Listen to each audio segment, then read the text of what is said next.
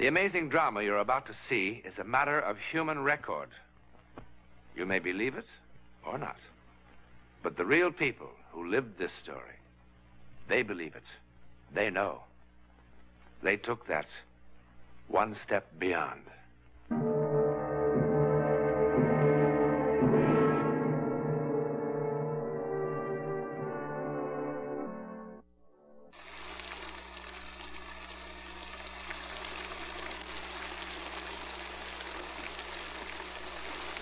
How many ways are there for human beings to communicate with each other?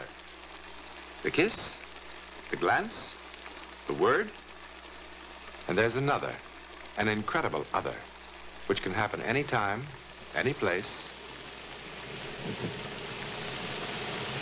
to anybody.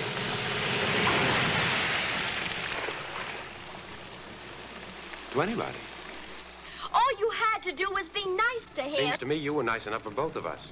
Now, what kind of a crack is that? Oh, come on, kiddo. You knew what you were doing every minute. Yes, I knew what I was doing. All right, you don't have to yell. I'm sitting right here beside you. I was trying to keep you from cutting your own throat. Of course, you're such a successful lawyer. We don't need a $2,000 retainer. Now, wait a minute. Oh, no. We don't have any bills to pay. Our closets are bulging. Oh, now, shut up. And that ridiculous hat. I mean, it's embarrassing. Looks like you bought it at the dime store. That's it. Yeah, that's just fine. I was wondering when you were going to get around to that. Well, I think it's a pretty hat. Oh, isn't that interesting, Mr. Wallace? My, what a fascinating career you've had, Mr. Wallace. And that low-cut dress you insisted on wearing? And what about the way you were dancing with him? You're just jealous. Jealous of a fat old man. And dumb. Oh, arguing politics with a prospective client. Well, what was I supposed to do? Crawl, yes him to death like you did? Beg him for his business? Look, I don't need anybody that bad. No, of course not. Not a Clarence Darrow like you.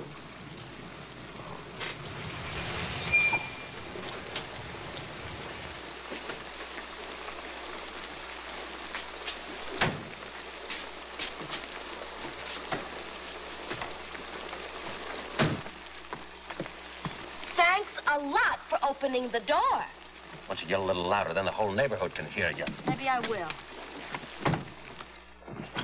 You're back just about the time you said you'd be. Debbie was just fine, Mrs. Jansen. She went to bed at 8:30 sharp without any fuss at all. How much do I owe you, Mrs. Ford? Well, let's see. About 4 hours. That would be $3, I guess. Well, did you have a nice time, Mr. Jansen? Yes. I hope you asked me again. You know, I enjoyed it so much, and Debbie's such a nice little girl. Well, good night. Night.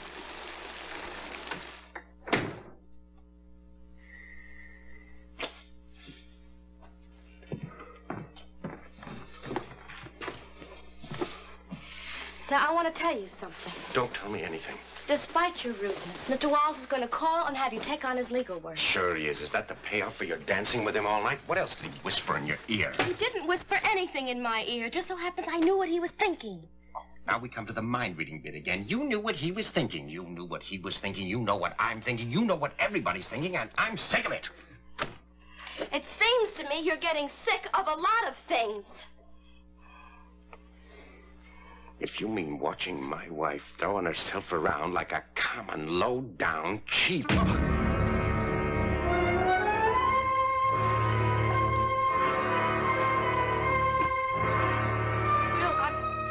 I'm sorry.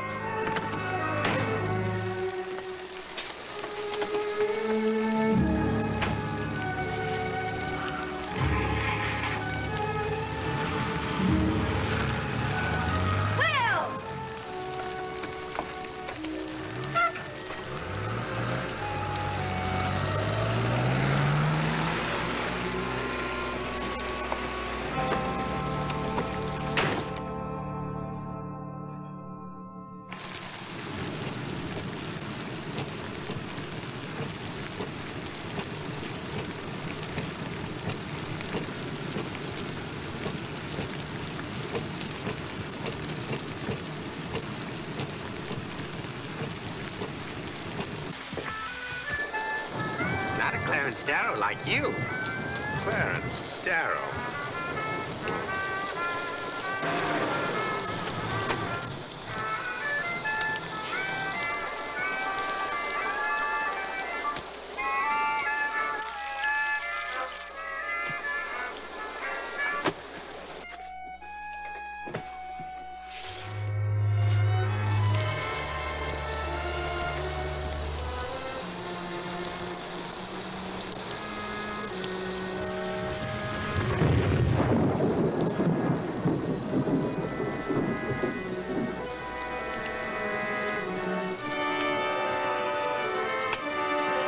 What's the matter with me?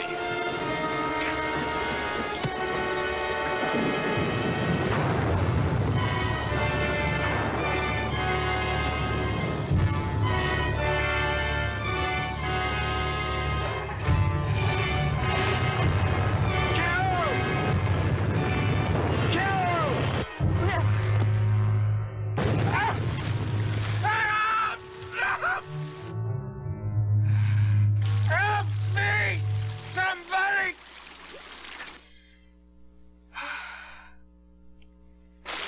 Help me! Help!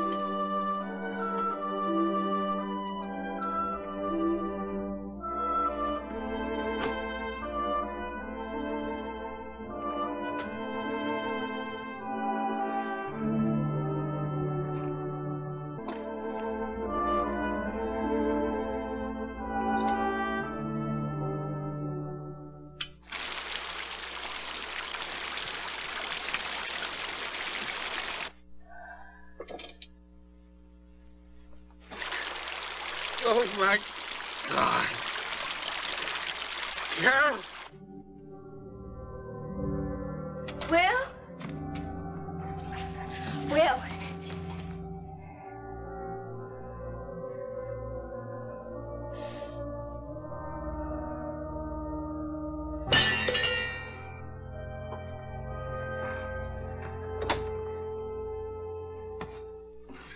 I'm sorry, Mommy, but you were still asleep and it was getting late, so I thought I'd better make my own breakfast.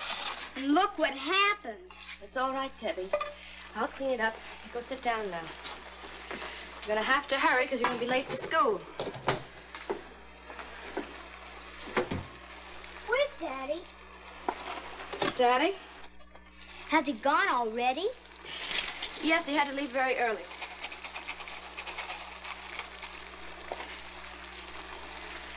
Now, you hurry up and finish this because you're going to be late. Did I tell you that Laura got a pink sweater set for her birthday? Now, it isn't until Saturday, but she's going to wear it to school today anyhow. You're not listening. What, dear? About Laura and her birthday. Yes, dear. Am I going to have a birthday party this year, Mommy? We'll talk about it later, Debbie. But it's only 3 months from now. We have to make plans.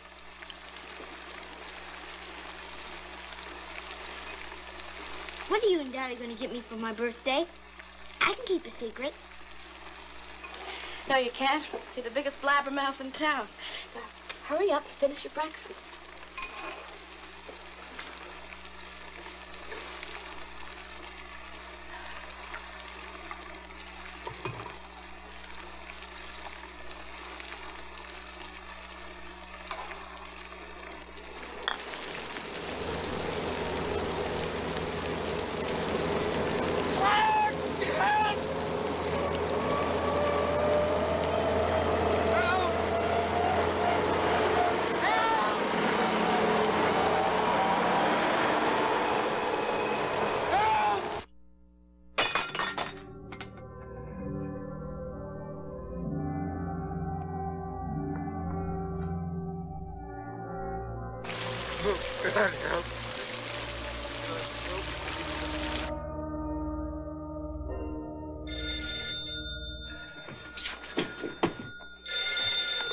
Will?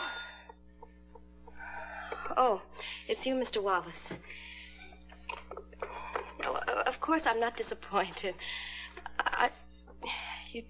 But you did call just like I said. No, of course I'm surprised. I just meant... Oh, no, Will's not here. He already left for the office. Oh, he's not there? Well, I guess he'll be in real soon. He must have stopped to see a client. If I hear from him, I'll tell him that you called. And that you made up your mind. Yes.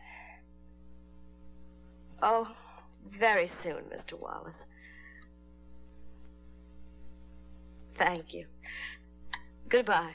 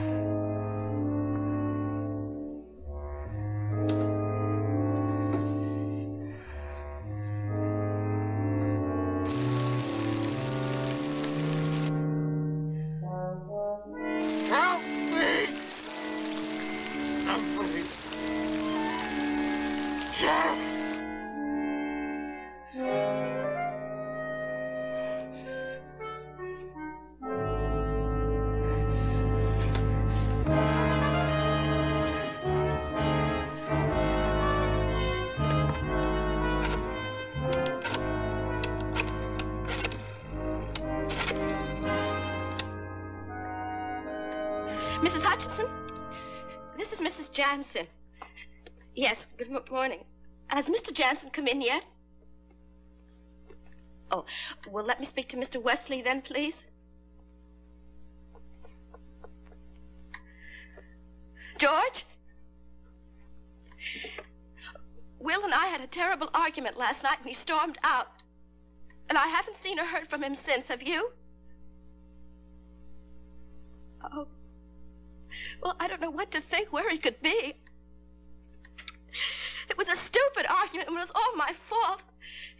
But it's more than that. George, the strangest things have been happening to me. I don't know if I'm going out of my mind or what. You know how I always felt I knew what Will was thinking? Well, I keep almost hearing things. I keep feeling that he needs me, that he's calling to me. It's not silly. I know something's wrong. Well, what if he's hurt someplace and he needs someone to help him?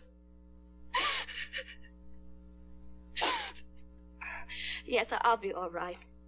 Yes. All right. Goodbye.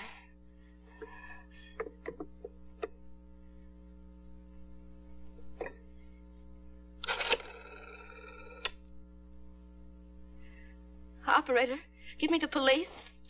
Just listen to me, please. Mrs. Jansen, I have been listening to you, but really, I think you're getting excited over nothing. I'm not excited. I'm just worried, that's all. He's been missing since midnight. Well, it's just a little over 10 hours and 40 minutes. Now, that's hardly time enough for you to get so worried, is it? Hasn't this ever happened before? No, he's never done this before. Look, in my house, this kind of thing would... Mrs. Jansen, if we went looking for every married man, the first time he spent a night on the town, there'd be no time for anything else, now would there? You can understand that, can't you? I bet he's back at his office right now, or back home, wondering where you are. Now, if you'd like, I'll call him for you. No, he's not in the office. His partner knows I'm here. I left a note at home in case he comes back there. All right, Mrs. Jansen. If you were me, where would you start looking? Don't you see he could be anywhere? He had an accident in the car. Yes, you told me. But where? How do you know? I know. He's hurt and he's in danger. Somewhere. After you telephoned, we checked the hospitals, we checked the morgue, we double-checked the highway patrol and all accidents after midnight. There's a description on your husband and his car. Now, if anything happens... But it has happened. It happened last night. He's lying somewhere, hurt. I know it. I'm sure. Mrs. Jansen, now be reasonable, will you? Excuse me. Yes. Oh, Sergeant Cooper. Lab reports on that hit and run. Yeah, go ahead. Yeah. Uh-huh.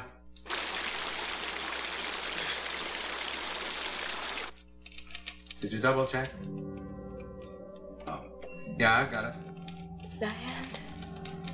Landmark. Yeah. All right, thanks. Landmark? What? Landmark. Landmark what? I don't know. I don't know, but I know that's where he is. I'm sure of it. All right, Mrs. Jansen, just be calm. Can't beat him, join him. I'll look it up for you. Oh, here we are. Mrs. Evelyn Landman, Land Maps Incorporated, Landmark Cafe, Landmark Industries. That's it. What's it? Landmark Cafe. Landmark Cafe, Route 55 and Carruthers Road. Lady, that's 10 or 12 miles out of town. Now, that's a pretty long trip to take for no... Oh, all right, Mrs. Jansen, I'll call him for you. I'll call him. Landmark Cafe.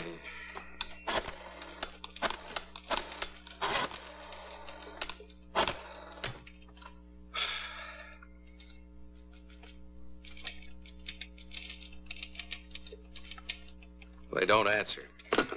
I guess they don't open up this time of the morning. Where are you going? There's no time! Oh, brother, I draw the... I'm coming, Mrs. Jansen.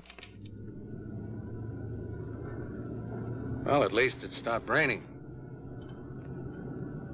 You want to tell me about it now, Mrs. Jansen? What? Why are you so sure your husband will be at this cafe? I don't know. Oh, come on now. What is it, really? Some waitress that works there, is that it? What? Okay, Mrs. Jansen, okay.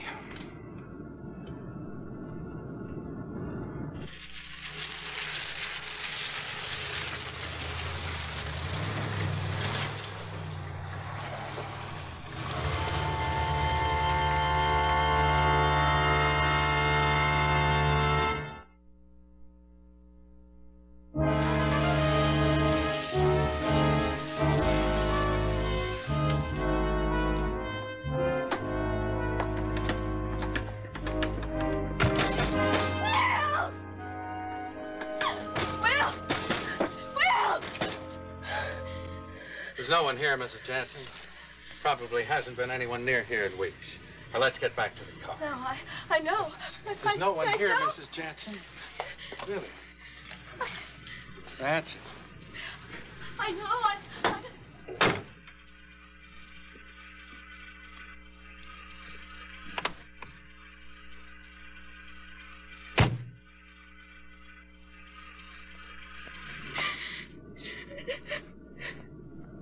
I'll take you home now, and if by the time we get there your husband hasn't returned, I'll see that somebody stays with you.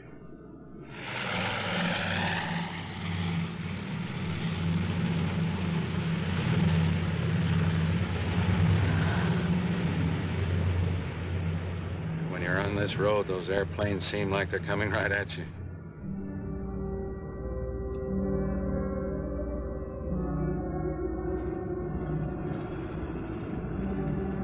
Mrs. Jansen, I'll bet you anything in this world that when we get there, you'll find your husband's already there.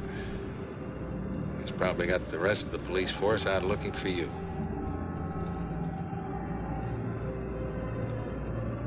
Mrs. Jansen, don't worry. Stop the car. What are you trying to do? Kill yourself?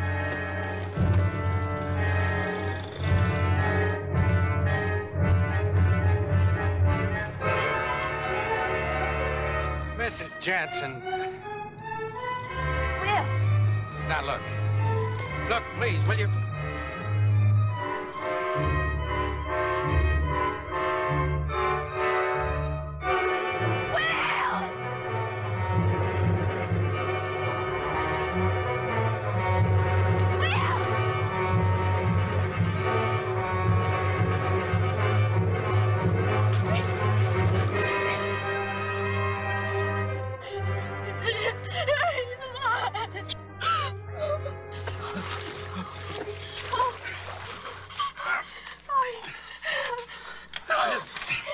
His legs are caught onto the car. Huh? Stay with him. I'll send for an ambulance.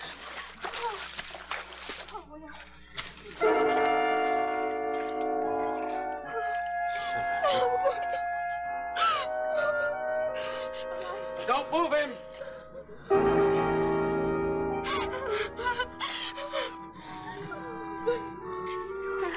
It's all right. It's all right, John.